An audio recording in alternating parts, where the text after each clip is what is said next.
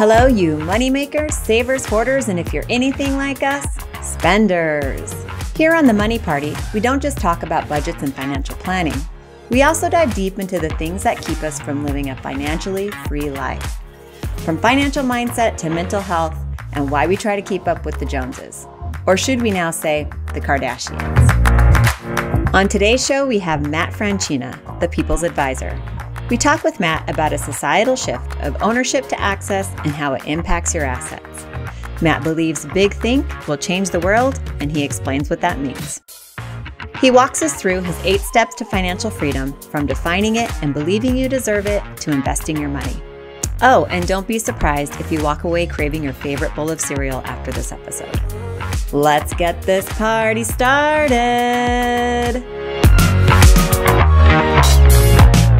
On the show today, we have Matt Franchina, who's a husband and father of 3.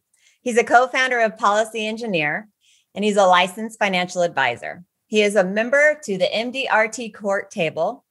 And let's not forget to mention his love of the sun, and he's a cereal lover. And he believes that big think will change everything. Matt, before we get started, I have a serious question for you. Yeah, what's that? What is your favorite cereal? Oh my gosh, I knew you might go there.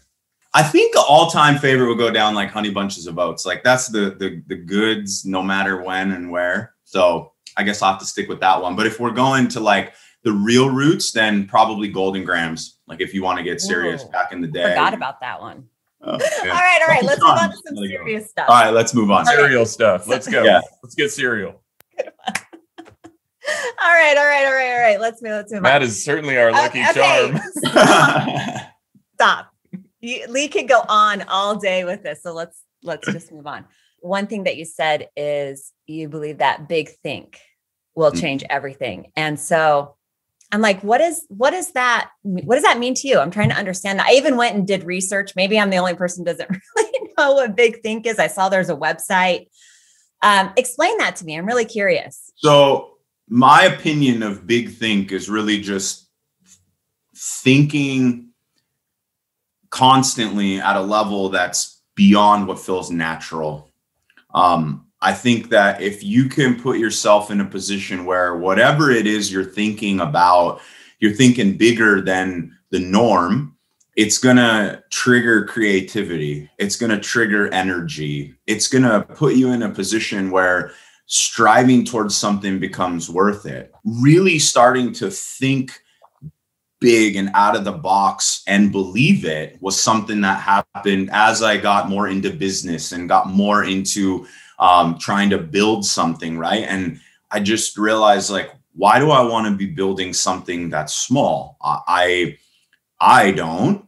And so I just think if people had bigger ambitions, that they would try harder. And if they tried harder, even if they don't accomplish the big ambition, they're going to accomplish a lot more than they would have had they just been going on and trying to do the norm or what everyone expected them to do, which is not much more than the average. Yeah. And so anyways, I just think if you attach to like massive things, you might attract other people too that will help you get there. When you're thinking normal, most people don't look and say, oh, well, I should help him and her, right? You guys want this to be the number one podcast in the world, the number one place where people come to be engaged in the money party, then you're probably going to get other people who are going to say, I like their concept and I can help. But if you say, we just want to start a podcast because we thought it would be fun and we would start it, but we have no ambition or care at all of where it goes, you probably don't get people saying, I got to come and help them blow it up. Sure. You never told anyone you wanted to blow it up. So why are they going to jump on that and help you? Yeah. So big think changed a lot of things because people want to get involved in things that are bigger than themselves. Yeah. Just so few people are willing to come up with ideas and commit to something bigger than just them. That's true. And it's often probably because of fear or the imposter syndrome that we always talk about. You know, it's just there's a lot of things. I'm reminded of the quote from Office Space, the movie, when he's like, I work just hard enough not to get fired. And that's kind of like a mentality that a lot of people have with things. It's just like, hey, you know, I'm just going to like put what I can in so that I don't make waves, and that's it. Move on, and everything's great. But if you're looking to exceed and excel at things, you know, you have to have that big think. And I think, you know, I was just thinking like, well, do I have big think? I don't think I really do. But then, you know, when we sold our house, we totally had big think. It was just like, we want to sell our house for way more than we think, than what anybody tells us it's worth, because we think it is. And we found a realtor who actually believed that with us. Just like you said, she was on board because she's like, hey, I want to help these people. And totally worked out. So I see that we've experienced that in real life, like happening. So it's a great example. Yeah, and it can happen. And even if you didn't sell your house for the number one sale price ever in your neighborhood, you probably got more than you would have if you just listed it and were like, whatever. And, you know, so I think it moves a lot. And one thing you said, you know, about office space in that line, that's a huge problem. They say that the hardest thing for anyone to change or to get out of in their life is their socioeconomic class.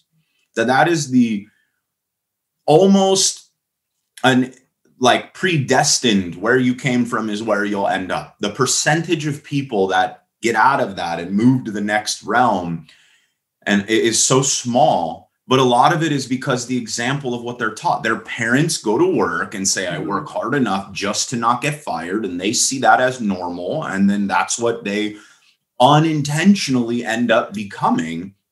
And so, I mean, I hope and pray that my kids see me and they look, whether it's like they know it's happening or not, they are becoming someone that is molded into thinking wherever we are, we can be content with it, but our energy should be striving towards the next level. That's what we always saw Dad do. That's what Mom and Dad wanted for us, you know, and so Big Think will help people get out of that. I think that's huge. Yeah. It's big. Really makes me think. We should call it Huge Think. Take it one step further, Matt. Huge Big Think. Yeah. All right, Matt. So I want to get to the real reason why we're having this conversation today. And it's about financial freedom. And we want to know, what does financial freedom mean to you? Really simply, I think financial freedom is when you have enough passive income to cover the lifestyle that you're happy with, the lifestyle that you want. So I used to think financial freedom was enough money to buy the things I wanted when I had the urges to want to buy them. And if I wanted something, I could get it. But I then later realized that real financial freedom was when you could do that and you didn't have to wonder where you were going to get the funds from to be able to do that, that you already knew that it was coming in. And I didn't get exposed to that until I got into the industry. At 23 years old, I was recruited into the insurance industry. I got my insurance license. Shortly after that, I got my financial advisory license. And I started getting exposed to people who were well older than me. And fortunately, the company I started with was really focused on working with retirees. So most of my clients were in their 60s and 70s. They were already at that, like wherever the destination was they were trying to get to, right? They were pretty much there at that point. My exposure to people who were able to live the lifestyle they dreamed of from their own assets that they accumulated over time was, to me, like this unlock that even if they're at that age, you could do the same thing at any age, really, right? And so I want to I want to spread the word and give people permission to believe that financial freedom, first off, is this concept where you don't have to worry about where money's going to come from. You just have to maintain whatever it is that you've built and it'll continue to pay you. That's financial freedom. But also the permission to think of, what does the life look like that you want to have financially free, to have that freedom? And that's the thing. Again, it goes back to that whole concept of like Big Think. I think a lot of people think of financial freedom as, if I could just have the way I live today and know where the money was coming from, then, I'd be okay. And they mistake that for a good job, right? They mistake having an employer that's going to give them the amount of money every month that they need to pay for the way that they live is financial freedom. Well, we know that 2020 took a bunch of people out at the knees that thought that they had financial freedom, but they didn't. They just had a job that they liked that paid them above average. So they thought, okay, I can make it happen. But if you're not in true control of the ability for that money to keep paying you, you don't have ultimate financial freedom. You just have it a little bit better than somebody else did. Yeah. And so, long answer to your question, but also, though, I see that there's you may have to get out of your comfort zone. You may have to change your current lifestyle in order to get on that track of financial freedom, right? I mean, you can't say you're living beyond your means right now. You can't suddenly stay there and then I'll just make more money, right? There might be those times where you have to hey, I got to cut back on this. I got to take that out. I got to remove this from my life. Right. In order to get on track towards that financial freedom. You're going to have to make changes if you're not there, or have patience. Even if you're making all the right decisions, that freedom doesn't come overnight. It's going to take time. And when I go over these 8 steps that my brother and I have come up with, that we believe are 8 stages essentially to acquiring financial freedom, you're going to have strategy in there. You're going to have to end up making changes and doing stuff like that. But you'll start to see the fruits of your labor. You can be financially free of your car payment if you have enough assets that you can get income from your assets to just cover your car payment. Well, you're financially free of that now. And the idea is to continue layering on top more and more the assets that can cover your expenses. And one thing I don't know if people are paying attention to, but I know that our generation has lived through this shift. And I think we have been the ones to sort of cause it to happen. But we've gone from ownership to access. It doesn't matter if you own a car, you can Uber wherever you go, or there's all these ride sharing services, right? You don't have to own movies anymore. You just pay a subscription. You don't have to own music anymore. You just pay a subscription. So this concept of just paying to have access to stuff has taken over to almost everything. This stuff is taking place, but with the idea that we're more concerned with access than ownership, amplifies how much more important it is to have assets that cover your access. Because if not, you'll never be able to not work. What happens when you reach a time, if you don't own anything and you have access to everything, but it costs you money, you can't ever quit the thing that was paying you. So we need financial freedom, and we need the navigation system to get us to that place now more than ever. And it's only going to get worse and worse, or more important and more important as the generations evolve, because that's the direction we're going. People want access to stuff, not ownership of stuff. Wow. That's a really great point. And I struggle with this too, with the access to things. You no longer have the thing anymore. So where's your investment? Where's your equity? Right. You're entertained by a movie because you've bought it and you can watch it anytime. But, with a Netflix subscription, yeah, you can watch it anytime. But as long as that money keeps coming to support it, it's right. It never amortizes. Right. But the thing is, there isn't any equity in it. So you can't trade it and get some of that money back. Where people make the big mistake is, oh, this thing that would have cost me $1,000 is now costing me $99 a month. So I have $900 other dollars I can go get other stuff with, right? And then they go get other stuff. When realistically, the concept should be the difference between the cost of ownership and the cost of access. That delta needs to go into something that pays you in the future. So I just want to challenge people to think about money in a way where like it's a tool. And when you go to work and you get a paycheck, you're getting tools. You're getting like bolts and nails and screws and all these things to go construct something. But a lot of us don't use it that way. Yeah. So hopefully this conversation and many more that end up happening and what you guys are doing with the Money Party starts to inspire people to think of money as something like a tool. That's great. I'm like self-reflecting here and trying to. I'm getting mad at all my subscriptions. Yeah. Like we need to start cutting stuff right now.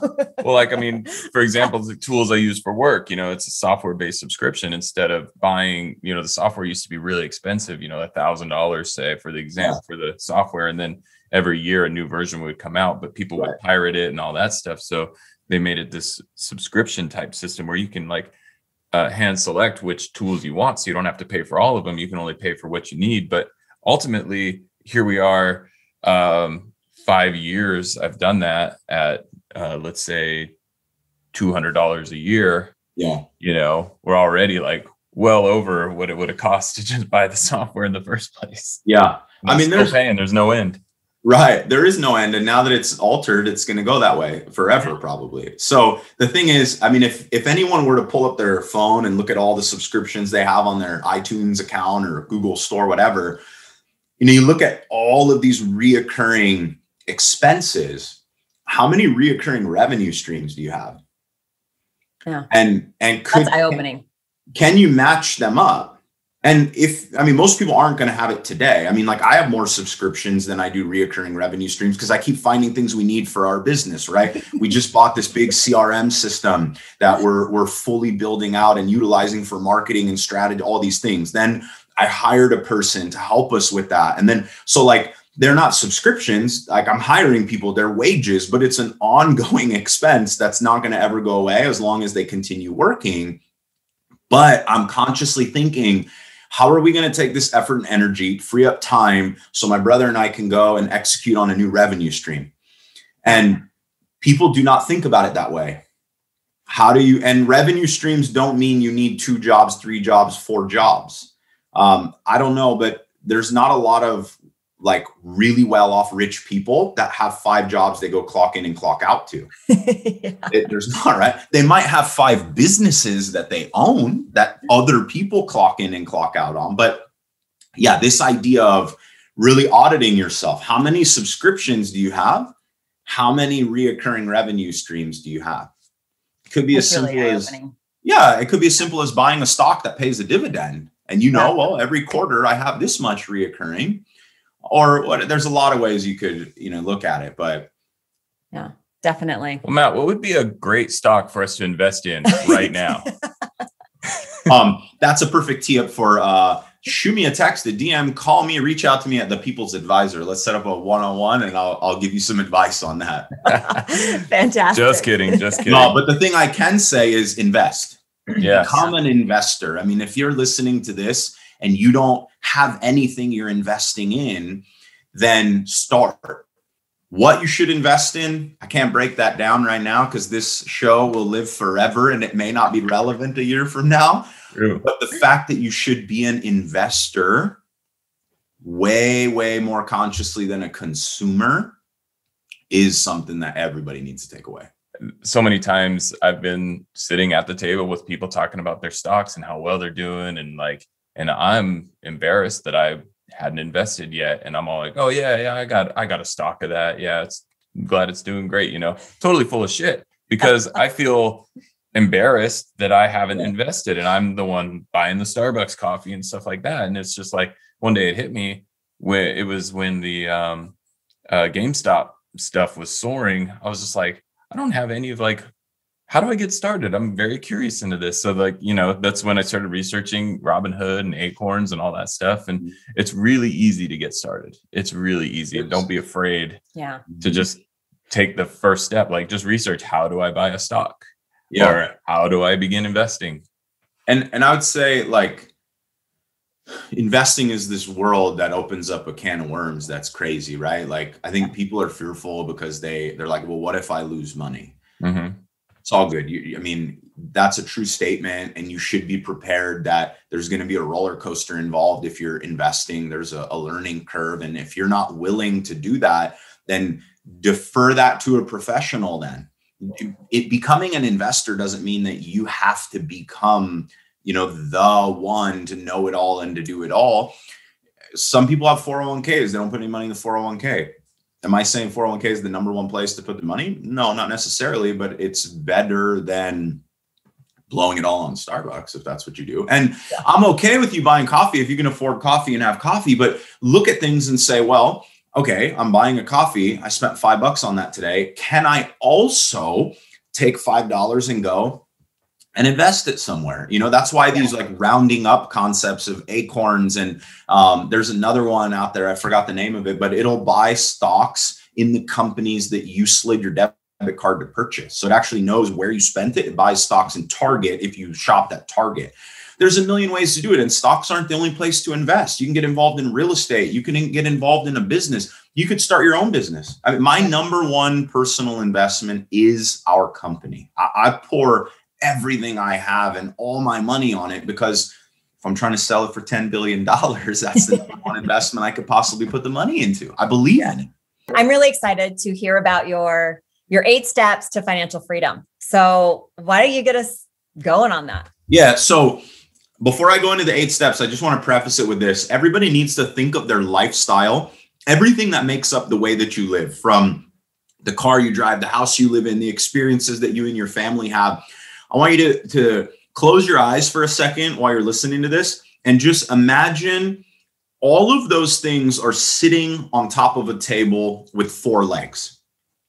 There are 4 legs that are propping up the way that you live. And those 4 legs are essentially underneath the 4 most common pressure points that cause difficulty in your lifestyle. So we've all been to a restaurant before, might have been a while, but we've been to one where you sit down and all of a sudden you're like, how's this table have one shorter leg? Like, right? And the table's wobbly. And now, depending on where you're sitting, you're now that person who needs to pay attention, because if you put your elbow down on the table, you're knocking everyone's water over, right? Yeah.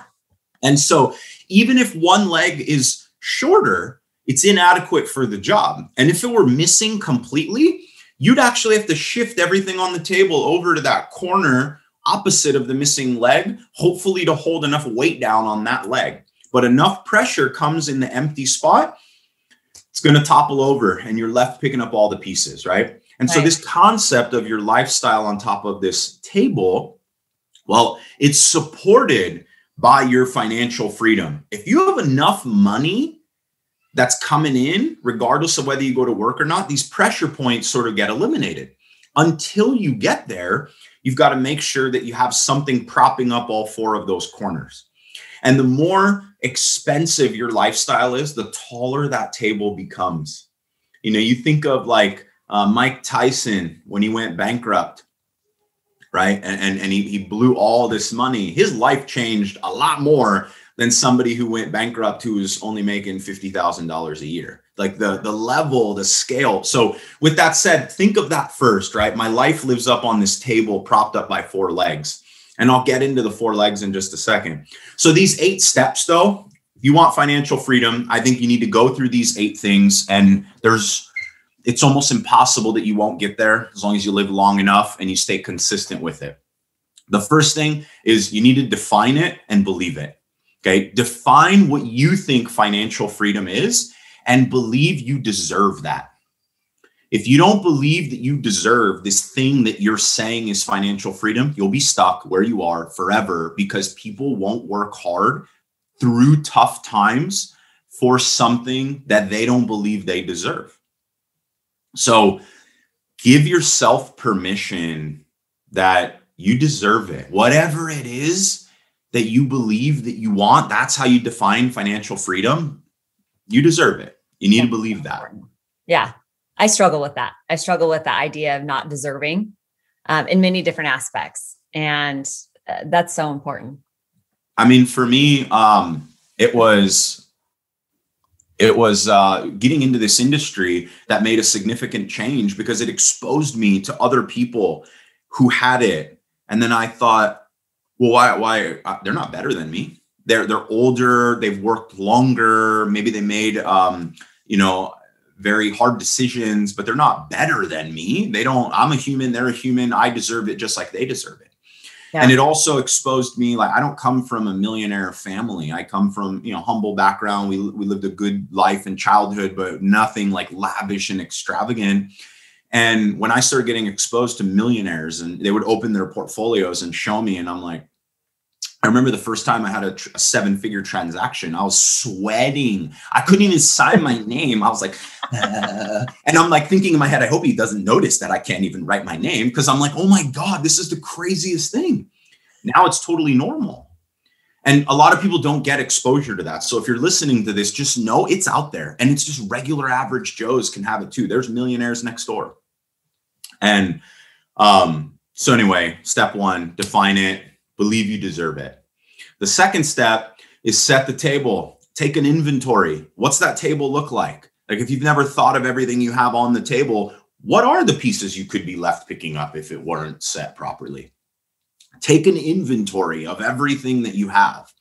So we do this in a really structured way, and we work on building full financial plans for people where we're taking a super specific inventory, right? What's everything you have that's worth something? What's everything you have that costs something? What's all of your debts? And you really take a full inventory to look at, what do you have, right? And then once you look at what you have and the way your life is today, you're going to find some stuff you have you don't even need, you don't even care about, it's a waste. And then you're going to have some things that you're going to be like, gosh, I thought we had more of this and we really don't. That might be time, that might be experiences, that might be money or material things. I don't know, but it's going to give you an eye-opening experience to really lay it all out in front of you. That's step 2, just take an inventory, set that table. The third step is now start planning what's the future supposed to look like. We know where we are now. What do we want the future to look like? You sit down with the people on your team, the closest one to you, the ones that are going to help you get there. And that desired future should also include, who do you want to be a part of it in the future? When you think about how your future is going to look, you should incorporate, who are those people? And then during that same time, really, of the inventory, you should also be inventorying the people in your life, those that are closest and take up the majority of your time. Do you want all those people in the future? This might be an opportunity for you to cut some relationships out. It may be an opportunity for you to look and say, wow, I don't actually have any relationships. When I took inventory of all the people close to me, I didn't have any relationships that were actually people that were where I'm trying to get. So like, I don't have anyone in my circle that's an example and has the habits and the things that I need, because they're already there, or at least a little bit ahead of me. And so designing what you want the future to look like is important. That's essentially like the goal, right? You're like, all right, that's where I'm going to get. In my opinion, go far out, 20 years. I could definitely get into a tangent, what we call it, a Lee tangent. Lerailer. Lerailer, yeah. So don't let me get derailed. But in 2017, I set a goal for myself that was 20 years out. And I started, you'll see I hashtag it sometimes, and I talk about 2037 mindset. 20 years from 2017, where would I want to be? What would that look like? And that was the goal. And it was big, and it's gotten bigger, never smaller. And I've done a lot of things to remind me of that every day, and borderline obsessed with, what do I want my life to be designed like then? And like every day, my actions should be doing something, getting me a little bit closer, because I now know where I'm trying to go. So that's step 3, is design your future. 4 is stabilize the table. I came from the insurance world, so I probably have a biased point of view of this, but I want to assess and manage risk. And so if you design the future, you have those 4 things I was talking about earlier, the 4 corners, which are health, independence, income, and legacy. Those 4 things, if something happens in these areas, they're the number one thing to pull you backwards. So when I say stabilize the table is number 4, it's basically insure yourself against the risks you can't afford. Make sure you have the right kind of healthcare and you understand what the costs are involved with it if you need to use it. Make sure that if you couldn't work, you can maintain independence because you have disability insurance to replace your paycheck, right? Your income. Be planning for how that income is able to support these things and how eventually it'll become passive. And your legacy, if you and your family are set on these big goals and everyone's on a mission, it's very unlikely that one person is carrying all of the weight, right? You and your spouse and maybe your kids are all sort of involved and hopefully believe in this destination you're trying to get to. Well, what happens if the driver of the vehicle that was taking us to that destination is injured or even worse, passes away prematurely? Does the family still deserve to live out that life that they all dreamed up together? Yes, of course. I think yes, right? And so that legacy item, that's life insurance. That's being prepared that if you prematurely were to pass, is there enough money that's going to create that financial freedom that everyone was chasing together? Because if you're gone, it's going to make it harder for the rest of them to get there. And life insurance isn't going to replace the person, but it can replace their income and at least make the destination you were going to try to get to a little bit easier. So stabilizing the table, you got 4 things, make sure they're stable. If you're fortunate enough to have built enough assets, you have enough money and reoccurring revenue coming in that all those things are covered without needing to leverage insurance, great. You're listening to this podcast at a time in your life where you're way down the road already. You've made a lot of good decisions and there's maybe not a whole lot distance left to go. But if you're someone who's like, dude, I need to start investing, I would suggest even before you start pouring money into investments, look at and say, how do we make sure that if anything happened that was going to derail us, we could at least live the same life we're already at now? I know we want to go forward, but how do we protect from ever going backwards? And that's something that gets skipped by a lot of people. Step 5 is to build a blueprint. It's actually to come up with the instructions of what is it I'm going to do? What are the steps? How do you make it happen? And I would say that either partnering with a professional or investing the time. See, a lot of people want to start investing and think investing is only money. Typically, investing is going to start first with time, right? They say time is money. So invest your time first, and it will give you money to then replace that time. And that's what the blueprint is there for. We help people build these blueprints. At the end of the show, I'm going to give people a link they can go to actually start this process at no cost and start going through these stages of unpackaging their inventory and building this blueprint and doing all these things. But you need a blueprint. It's so important to have a blueprint because if you just aimlessly try to get there, it's not going to work. There's a really, really great thing. Changed my life when I listened to it. It's called The Strangest Secret in the World. You can get it on Spotify or iTunes Music or anything like that. And the strangest secret in the world is this talk that's given by, the name will pop up in my head in a second, but he talks about how if a boat in a harbor were unanchored and it had no direction and no one steering it, it would never make it to its destination, right? It would just float around and likely crash into the wall and sink. But a ship 999 out of 1,000 times will get to its destination if there was a set out destination with a captain steering that ship to get there. It'll almost always get there. And so that's kind of the same concept behind this. I think a lot of people skip straight to step 5. Hey, I need to make a change. How? And it's you're missing a lot of stuff that you have to really address and think about before you get to the how. For sure. And I'm so glad you said that because, I've had so many people, I sit down and I'm on an appointment with them and I'm going to be consulting around, finances and building this plan. And I start asking questions and these are impatient people. And they're like, no, just tell me what to do. How much does it cost? Where do I put the money? And I'm like, you don't understand. I don't understand yet where we're trying to go. I can't, that's like getting in a car, in a cab and saying, all right, cabbie, take me where I want to go. They're like, okay, where are we going? You tell me, I want to go there. Oh, where? I want to go somewhere fun. Oh, really? Okay. That's what it's like when you look at an advisor and you're like, I want financial freedom. Great. What's it look like to you?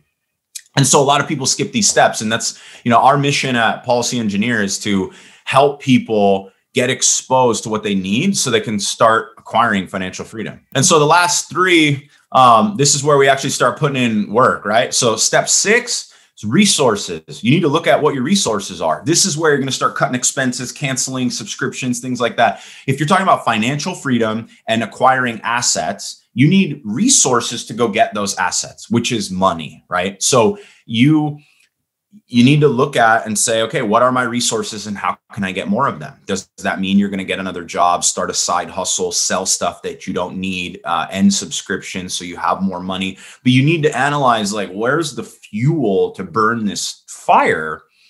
And, so you got to figure out where you're going to chop the logs down from. And you got to go put them in there. So resources is number 6. Number 7 is assets, like actually deciding where you're going to put the resources. Do you want to be a real estate investor? Do you want to invest in the stock market? Do you want to invest in private equity? Do you want to start your own company and invest in that yourself? Are you a Bitcoin person? Do you want to invest? Like, I don't know what it is. You can invest in anything. You could buy pork bellies. Literally, you can invest in the future cost of pork belly. So like, you can invest in almost any category. Step 7 is now like, I got this money, I have those resources. Where do I deploy it? And you might need some help and you might invest time first and then money. And then step 8 is just repeat until you reach the target. And so there's really 7 steps, but the 8th one is repeat and go through these, because by the time you get to the place where you actually have found the asset that you're putting money into, when you get to that point, I bet if you go back around and you go, all right, let's look at step 1 again. How do I define financial freedom? I can almost guarantee you it's going to be different than the first time you defined it. Yeah. Mm-hmm. That's it. Those are the 8 steps. And if you take those away and you define it and believe it, set the table, design the future, stabilize the current situation, have a blueprint, go deploy resources into assets you believe in, I think you'll become financially free. That last step, number 8, repeat. I think that's really important because, first off, money is a huge element of life, right? That's just the reality of it. It's a big part of life. And it's really easy for, whether it's money, whether it's a professional goal, whether, whatever it is, it's easy to set it and forget it and walk away. And one thing that's the hardest thing to do is to go back and reevaluate. Okay, this is what I said I wanted to do. Where am I at? What do I need to do moving forward? Right. And so that's one of the hardest things to do. I think naturally it's hard to do. We get so busy, but I think it's so important that you go back and you go, okay, what did we say we were going to do? How do we make these adjustments? I like how you're like, your definition's probably going to change. Right. And so it better change. Right? Yeah, I would hope it would change, especially because I think that tells you you're making progress, right? If that definition starts to change. And so I think that is just super key in any aspect of life, always going back and saying, hey, let's revisit this. Mm-hmm. What's changed? What do we need to do moving forward? And the bigger you think in the beginning, right? I think the less it will change, but your strategy towards it will. That was like you're giving me a big old bowl of life cereal right now. Right? Yeah. I was going to say that was almost as good as your Lucky Charm comment. Matt, when at the beginning, we talked about what financial freedom means to you. And I think I'm in a very similar boat with you when you need to have the means to support your lifestyle. But I think there's a whole nother side, at least to me, because I know with everyone, it may be something a little different. The other side of financial freedom to me is mindset and your mindset and the way you think about money. And a lot of that may come from the way that you were raised. It could come from mental health. And so that's another aspect of financial freedom. And if I can just start to change my mindset, I have a scarcity mindset when it comes to money. And if I can start to change that and look back at the way I grew up and not use that as an excuse, or what I was taught and not use that as an excuse. Do you have any advice there? Just sit down and say, step 1, 2, 3, 4, 5, 6, 7, 8, start writing. Writing it down is going to kind of force you to make it a reality, in the sense of like, you're seeing it, you're feeling it, your mindset will go and get into that place. That would be my first suggestion, is to do that. And also to, it's tough. You have to believe. You have to have that belief. I mean, that is what unlocks everything. My first, I think, like moment where this belief thing happened, I used to be told by friends and family and people like, dude, you work too much, chill, relax, this and that. Like when I was kind of coming up in my career, and I came across a Gary Vaynerchuk video that my brother shared with me. And it's him talking to the entrepreneurial class at USC, I believe. And if you've ever seen it, it's like he's just kind of ripping this classroom a new one in a good way, but just getting passionate. And he was talking about working like till your eyes want to bleed is okay if you're doing it for something that's like worthy and you feel like it's okay to put in that time. It's what's gonna like move the needle and get you beyond where you feel you're stuck. And when I heard him say that, I was like, oh my God, like I felt like I had permission to tell all these people, you're wrong, you're wrong, you're wrong, you're wrong. I don't need to chill. I don't need to do this. It's okay if I do that. I'll work this much. I'm going to do that.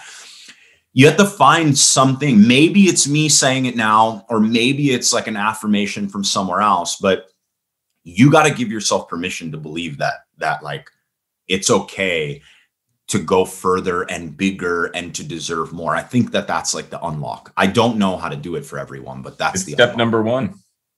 Yeah. You deserve it. You deserve it.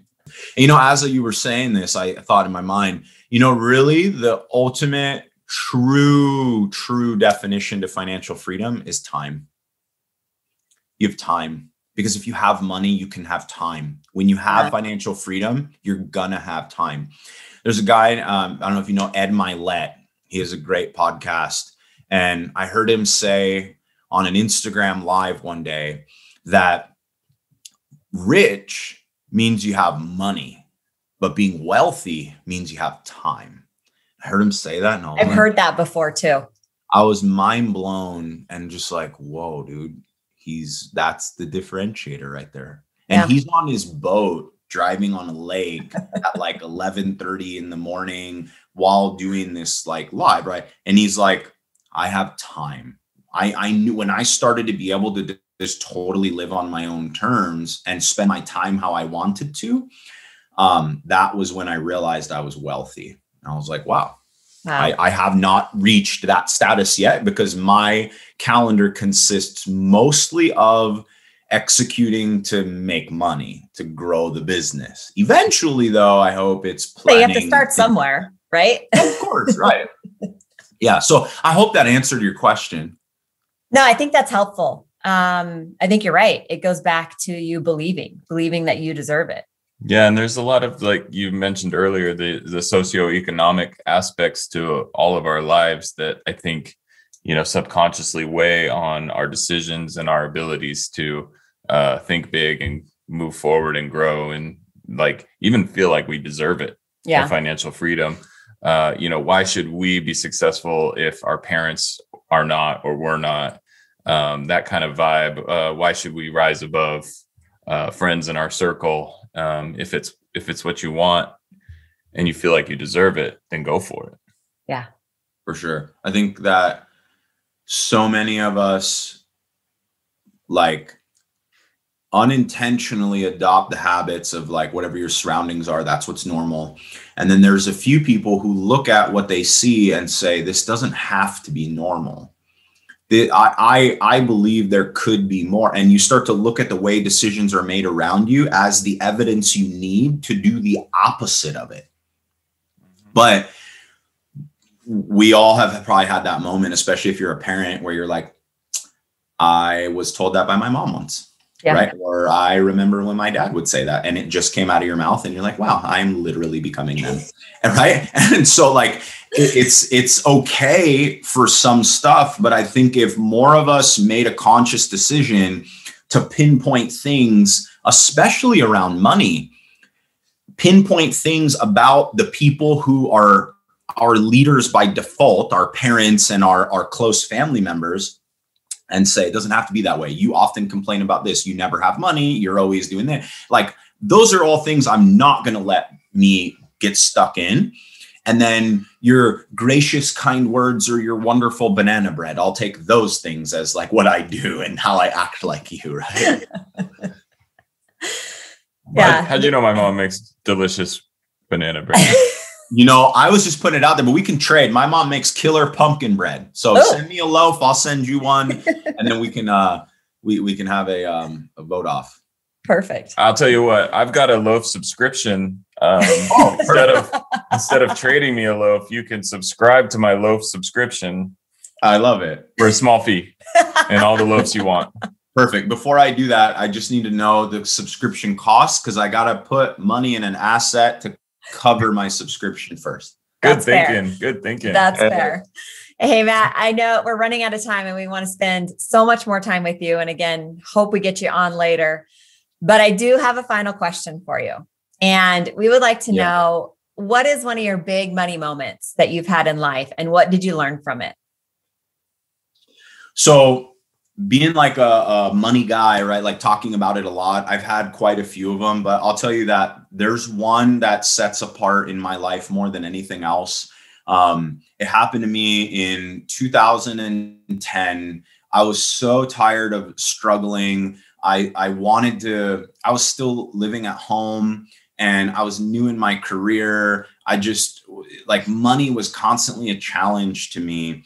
And so I grew up in the church. I'm a Christian. And for me, like there was always this concept of tithing and giving money. And it was always like a struggle for me.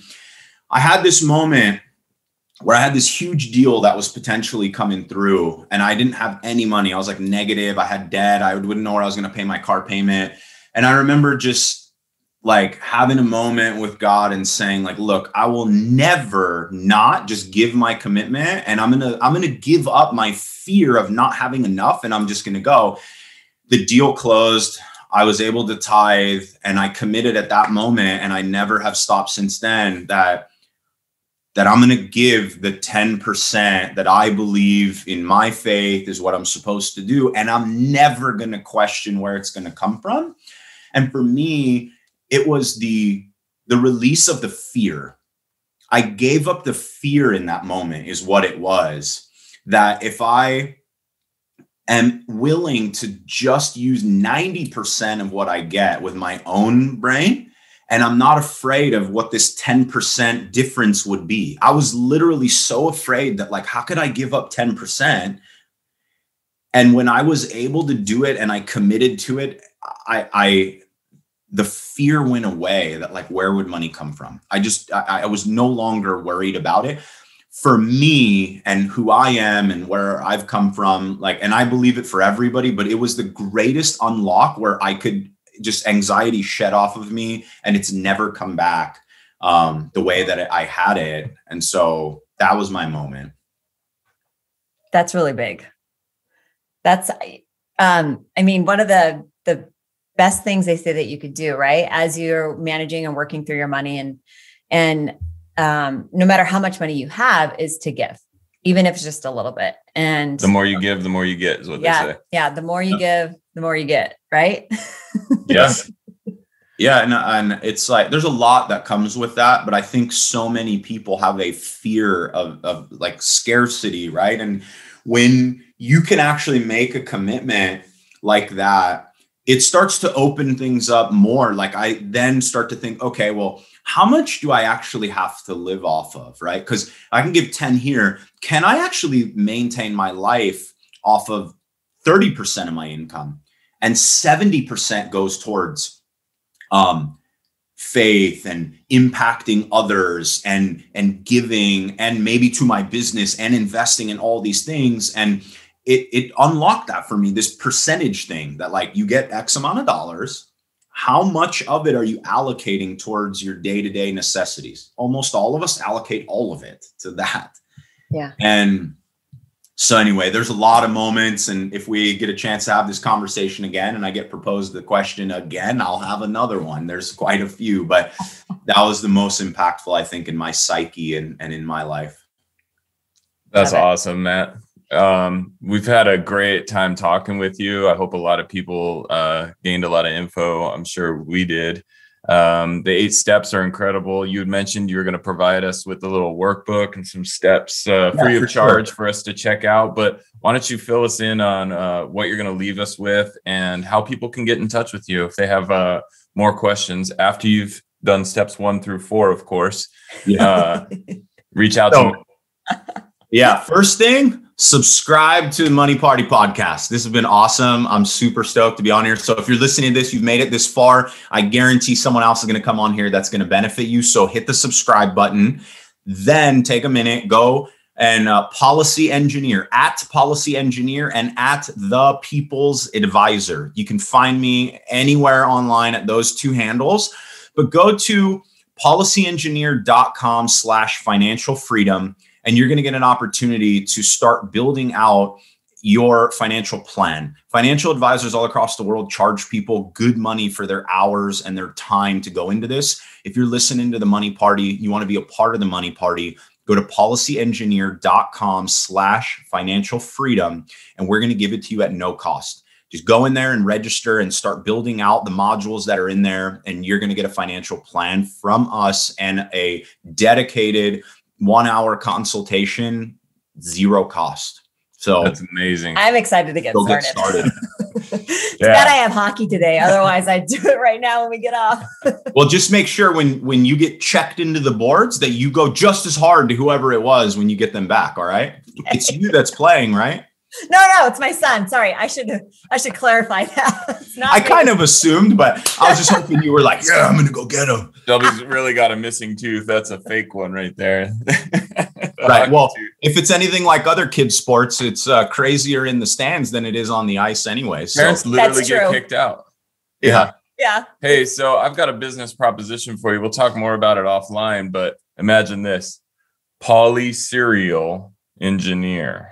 Whoa. I love it. Many cereals, combining them into interesting new flavor combinations. We'll talk about that later. And if any of you are looking to build one of your pillars, investment, reach out to me for Poly-cereal engineer investing opportunities. Oh, yeah, that's perfect. You got the tagline. We got the vision going. I can see it. It's like a Slurpee machine, but cereal. You just pull the levers and then out the bottom comes whatever you could imagine. And we can have like guest curators like, Yngwie Malmsteen, the amazing guitarist cereal combination, or Shelby's down home country cereal combination of generic store brand flavors. Nailed it. Is there a subscription? Man. Like, sure. Yeah. Okay. We'll have to figure out what that's going to cost. Different flavors of milk, maybe? Oh, we got to go. Oh, it's time. Yeah. See, I get involved and it's time to go. Yeah. You were the one leandering.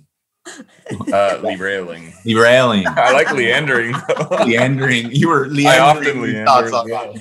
Hey, well, anyways, Lee, Shelby, I really appreciate you guys. Thank you so much for having me on here. I hope that what I was able to share can inspire some people to just move the needle a little bit more, get on that journey of financial freedom. And you guys are doing an awesome thing, and I appreciate you. Thank you, Matt. It means a lot to us that you come on, and how much you believe in us even means so much more.